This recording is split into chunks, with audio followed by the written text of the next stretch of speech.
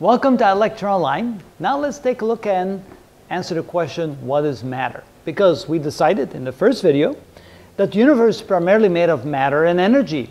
So what is matter? Well, we already know that 99% of all the matter in the universe is either hydrogen or helium. It turns out that hydrogen makes up about 75% of the whole universe, and helium makes up about 25% of the whole universe.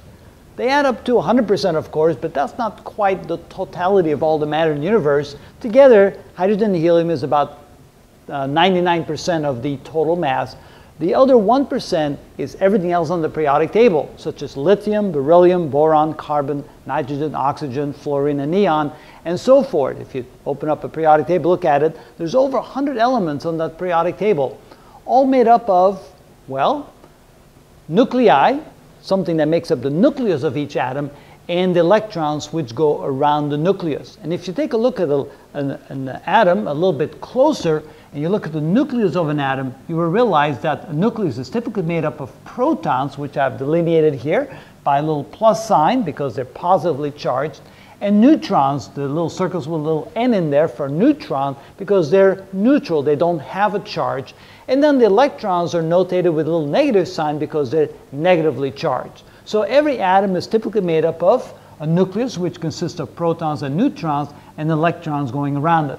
The one exception is hydrogen, which only has a single nucleon. A nucleon is a nuclear particle, which is a proton in the center and one electron going around it. So hydrogen is the only atom in the universe that does not have a neutron. Although there are some what we call isotopes of hydrogen that do have a neutron, so there will be one proton and one neutron in the nucleus, but that's relatively rare compared to most hydrogen in the universe. The hydrogen that makes up the stars, and notice there's a lot of hydrogen in the universe. Imagine 3/4 of the matter in the universe is hydrogen, and 1/4 is helium, and together they form up almost all of the matter in the universe. So, what is an atom? What is matter? How does that work? Well, it turns out that the nuclei of atoms, and it turns out what sets one element apart from the next element on the periodic table is the number of protons in the nucleus. Notice that hydrogen has 1 proton, helium has 2 protons, lithium has 3 protons, beryllium has 4 protons, boron has 5, carbon has 6, nitrogen has 7, oxygen has 8, fluorine has 9 protons, and neon has 10 protons. So what makes one element different from the next is simply the number of protons in the nucleus. And it's amazing how different an element can be by simply adding 1 proton or taking 1 proton away. For example, lead, which has the chemical form of Pb, has 82 protons in the nucleus, and gold, which is Au for aurorum, comes from the Latin word aurorum, has 79 protons. And back in the days of the Middle Ages, when people that were called alchemists knew what gold was and knew what lead was, and there was a lot of similarity between those two metals. They were both soft, they were both very heavy, and they thought they could actually turn lead into gold. Imagine if you could turn lead into gold. There was lots of lead around, there wasn't a lot of gold around, and so people for many years tried to turn lead into gold. Of course, they didn't realize that it all came down to the small nucleus inside of each single atom, where every lead atom simply had 3 more protons than every gold atom, and so to turn lead into gold, you would have to remove 3 protons from every nucleus. There was no chemical reaction that could possibly make that happen, and so the attempt of turning lead into gold, of course, was a futile attempt. But it is interesting how matter just changes from one type to a very different type, from one element to a very different element, by simply changing the number of protons in the nucleus. Now, what's also interesting is that atoms actually take up quite a bit of volume. You say, really, are you kidding me? Atoms, aren't they those very, very tiny little things? And yes, atoms are extremely small. But if you take a look at an atom and you realize that there's a nucleus at the center and you have electrons going around it, the nucleus actually serves as has several purposes. For one, almost all the mass of matter is concentrated in the nucleus. More than 99.9% of the mass of an atom is concentrated in the nucleus, and the electrons form up less than 1/10 of 1% of the mass is in the electrons. However, the volume of the nucleus is extremely small. It's very, very tiny. As opposed to the size of an atom, it's actually quite large in comparison. That's because the electrons are so far away from the nuclei to give the atoms volume.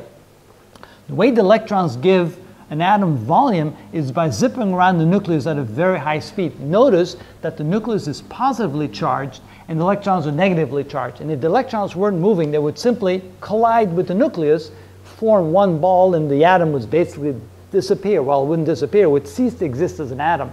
What gives an atom its volume is the electrons zipping around the nucleus at very high velocities. It turns out that the electrons, in order to prevent from being captured by the nucleus, they have to travel so fast that the centripetal forces cause the electrons to stay out there in orbit. And so what happens then is that the distance from the electron to nucleus is absolutely enormous. So what would be a good way to think about it? Well, let's say that if the nucleus was like the size of a basketball, the electrons would be 5 miles away. So let's say here's the nucleus of an atom, and the electrons would be 5 miles away, zipping around the nucleus about 6,000 trillion times per second. The electrons travel around the nucleus so fast that they're basically everywhere at the same time, and those electrons whirling around the nucleus basically form a hard shell of existence around the nucleus, giving it volume. And so matter, even though it's in a very dense state, the nuclei is very dense and very tiny, matter is typically made of the orbitals of the electrons zipping around the nucleus at very high speeds, kind of forming these hard shells.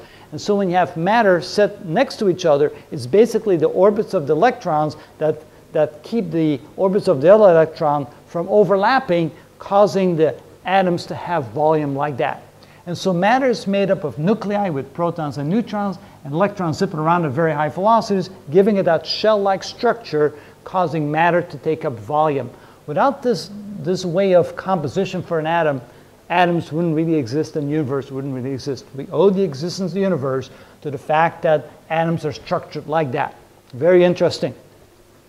So that is what makes up the universe. Again, the predominant matter is hydrogen and helium, but of course we know on the Earth there's a lot of other elements that make up a lot of other things. Planets and moons tend to contain all those various other elements, and it turns out our sun, which is 99% hydrogen and helium, about 1% is also all the other elements on the periodic table. So there's some relationship between our sun having terrestrial planets and our sun containing the very elements that our Earth and the terrestrial planets and moons are made out of. So that gives us kind of a clue of how the universe is made up, how the material in the universe is made up. So that's the answer to the question, what is matter? So if you're still interested, take a look at the next video and see what we have in store for you.